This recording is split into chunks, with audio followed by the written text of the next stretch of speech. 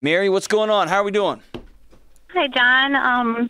Thank you for taking my call. I'm really excited to talk to you today. And I'm excited to talk to you. It's been a blessing. Thank you. We'll see. They always think I am until they actually call. So what's up? Well, we'll see. So I'm looking for some advice on how to navigate a conversation with my daughter's boyfriend's parents. To kind of give you a little bit of background. Yes! I think I know what's coming. Please tell me I'm right.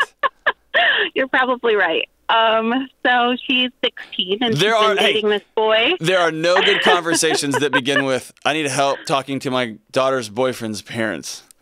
You are absolutely right. It's going to sound like I'm laughing at you. I promise I'm not. But my daughter's 5. Definitely... My time will come, but it's not here yet. So I'm with you on this. Okay, so yeah, I interrupted. So, your daughter's 16? Yeah, no, that's okay. She is 16. She's been dating a boy for about 6 months, and which is like basically forever when you're 16. It's 1,000 years, yes. Yes. So things are feeling, I guess, pretty serious. She had him over last week. And basically what happened is, we have a lot of kids. Hold on. Go ahead. You started this call so good. So all right, I need your advice on this thing that happened here. And now that we're getting closer, you're circling this thing like a slow record player in slow-mo. It's like... It's unfolding, yeah. So then a thing happened at our house and, Right. Barry White was on the record player and... All right, so walk me into this. Here we go. So I was busy with my other kids. We were all together, hanging out, watching a movie. I got busy with the other kids, and everybody kind of went outside, and I was like, okay, well, it's time for me to do something, around the house. So I asked my daughter and her boyfriend to do a thing, and I thought they went and did a thing, but they did something else. Oh, they did a thing, all right. Yeah. So luckily, I didn't actually visualize the thing that happened. I only heard what happened. No. And then, yeah. So you then heard I made it? I think I'd rather see it than hear it. Yeah, I think she thought that I was outside. So I just made it blatantly clear that I was not outside, and then it was super awkward after that. But I did not confront them or have a conversation at that moment. I thought it wouldn't really be helpful because I was probably a little emotional and, feeling some kind of way. Yes. So I decided to table that conversation. Okay, I know it's about to get serious, but so before we take a turn into this is hard. I know this is hard. No parent, I know. No. But I have to know, what's the thing you said? So I didn't say anything to them. Did you just make really loud noises and be like, hello? What did you do? I honestly just got very loud. Like I started to do dishes and clang things around.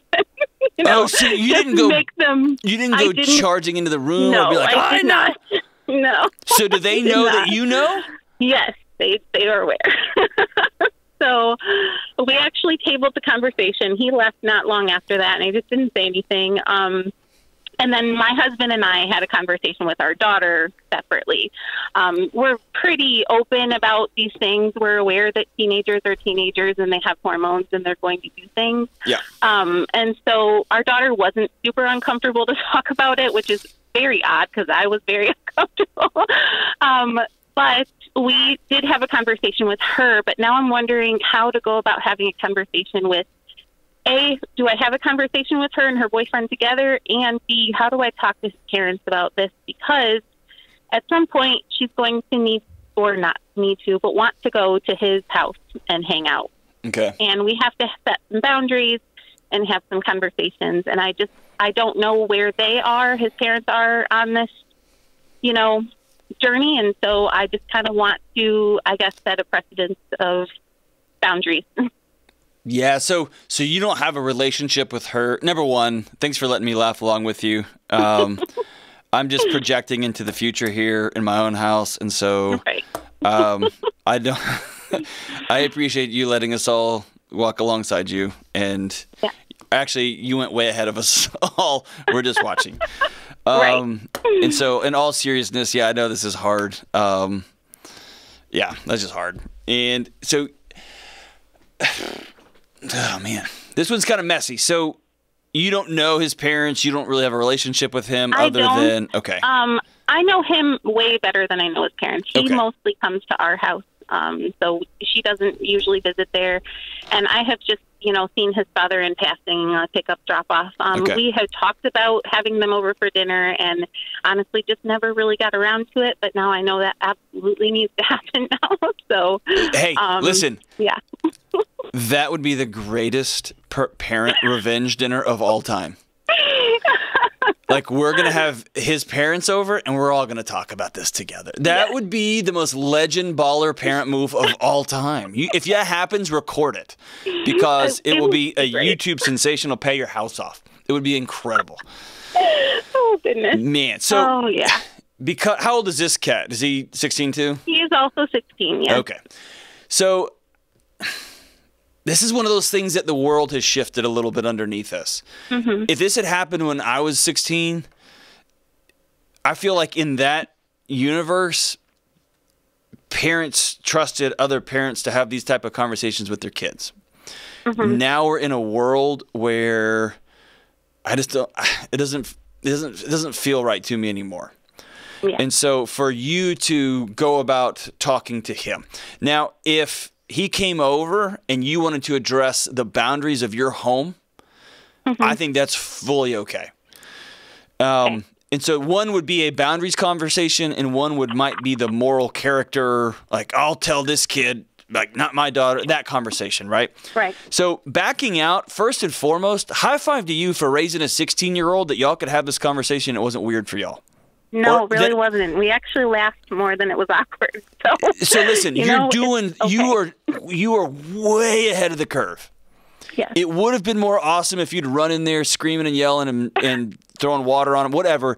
But the fact that you recognized, I'm not going to handle this well right this second. I'm going to let him know that I'm going to put a stop to this by letting him know that I'm here and I know what's going on. And I'm going to get control of my emotions before I broach this. Good for you. High five to you. That's awesome.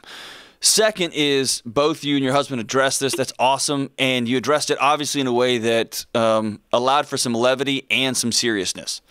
What I often see people do is try to treat their 16-year-olds and 17-year-olds and 18-year-olds like they're 10-year-olds. Right? My 10-year-old, I can end your world. I can cut off your communication to the outside world.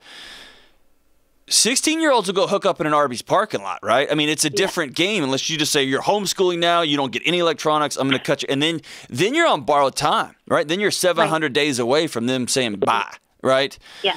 And so there is that in my house, these are my boundaries, these are my rules, and man,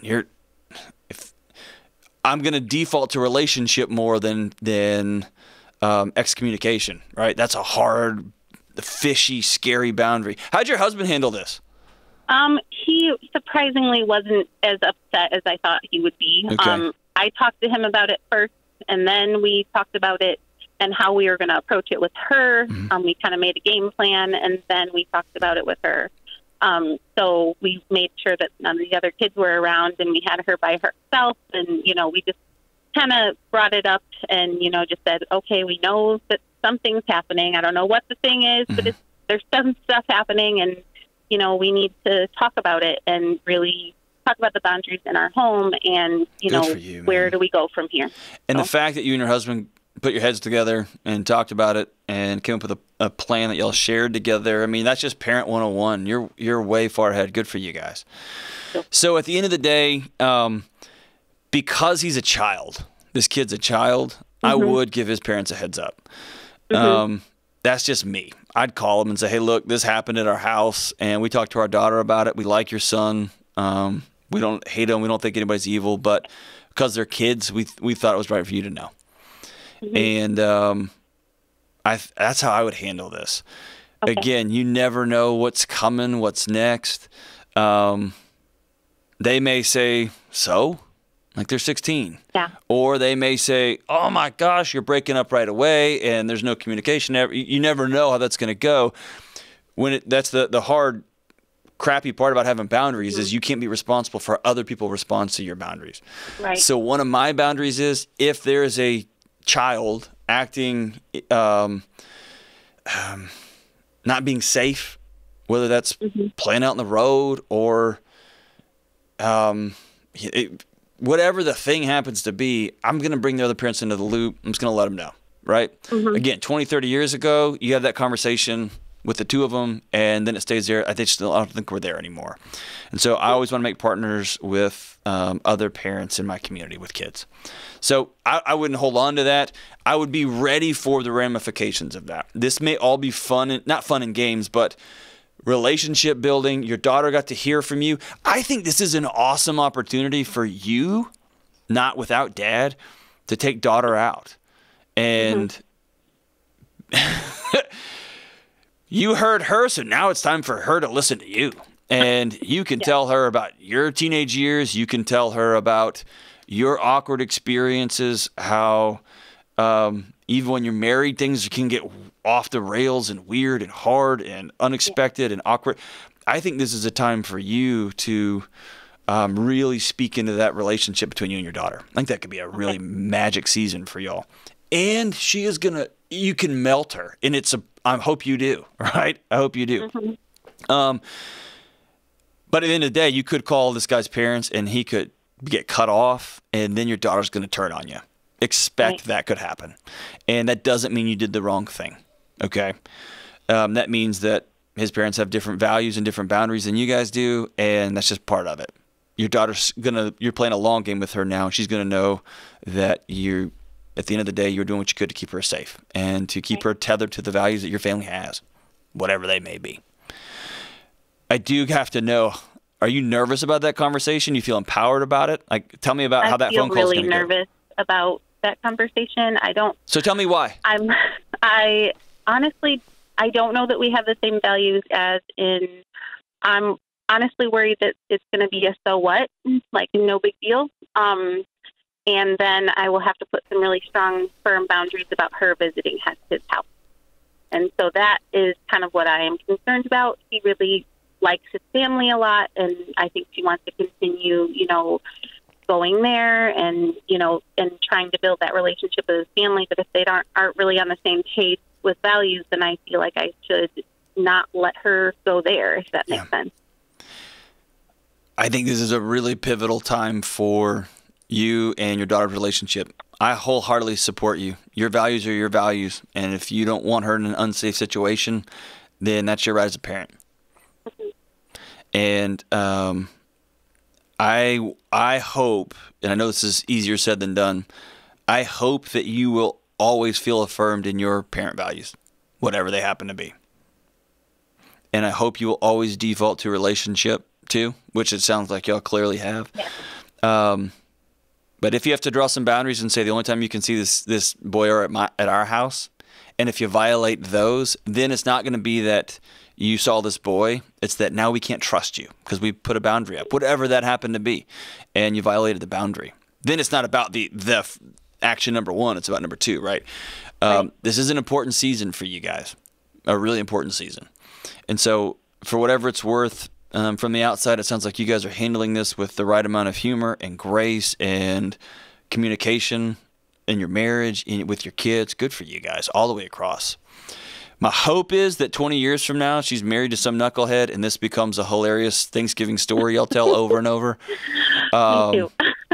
And that this becomes a really remarkable time that you can teach her about valuing herself and what love looks like and how messy relationships can get, and because you've walked there, right? And that can be a really vulnerable, honest time between you and her. Yeah. And it could get really off the rails. And so if it gets off the rails, I hope that you will continue to loop back to your default this first time around, which is I'm going to make sure my husband and I are on the same page. We're going to head into these value conversations together. We're going to make sure we're not putting our daughter on blast in front of our other kids, unless it's really funny. Then it's got to come up at the dinner table for sure. But that you're continuing to honor her in that relationship. How she chooses to revolt and throw her 16-year-old fits up and down against your boundaries, that's her deal. That's what 16-year-olds do, right? That doesn't mean you're wrong or out of whack or out of balance. 20 years from now, she'll thank you. 5, 10 years from now, she'll thank you. But yeah. you said it best. 6-month relationships are 1,000-year marriages to 16-year-olds. Everything's the most dramatic thing ever. And oh my gosh, you took away my love. So here, high five to you, parent to parent. Way to go, Mary. Thank yeah, you. I'd make that conversation. I'd have that conversation, and I would do my best to not let my heart rate get up 1 beat extra. You have nothing to be ashamed about. Your values are your values. You've got nothing to. The unknown is the unknown, but you're doing the right thing. Good for you. Well, thank you so much. I appreciate your help and your insight, because it's just, I don't know, it's just kind of messy. It feels really overwhelming. So it does. And let your daughter in on that too. Okay. And when you say, hey, you're still a child, you're a kid, she'll be like, no, I'm 16. I can drive and I can hook up with my boyfriend when you guys are out in the yard. I can do whatever I want. Like, yeah, I know. And you're still 16. Right. And that's it's so hard. You might as well start telling her how you used to go uphill in the snow to school both ways. I mean, it's like that. You're in that territory. Or back when I was a kid, Metallica was really heavy metal. I know you all sound like that, but those conversations and that continuing to go back to relationship, back to relationship, back to values, back to values, back to relationship trumps everything. Good for you. Good for you. Hey, if you will do me a huge favor, this isn't for the audience. This is just for me personally. I have to know how that conversation goes. So if you'll write back and let us know how it goes, or call back and leave a message. And if it's a disaster, if that guy's dad just starts laughing at you, you idiot, what a nerd, let me know that too. Then he'll be an idiot. But anyway, give me a call back. I got to know how this ends. But thank you so much for the call, Mary.